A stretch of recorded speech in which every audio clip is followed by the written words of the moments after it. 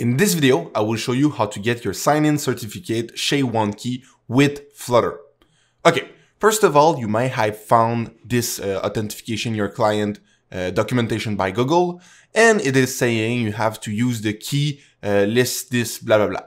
First of all, you will take all this, you will put it inside your desktop, and you will make sure to put everything inside trash, because this is the worst documentation.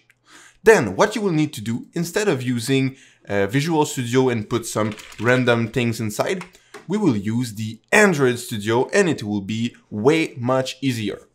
Okay, next step. Inside your Android Studio, what you will need to do is first you will open your project tab right here. You will find the hamburger. Yes, I have right in hamburger with the E, and I can do it because I'm Batman. Next step, you will have your Android folder with your app inside. You will double click on build with Gradle. Then you will find the open for editing in Android Studio. You will click on it. You will say this window and you will wait for the loading.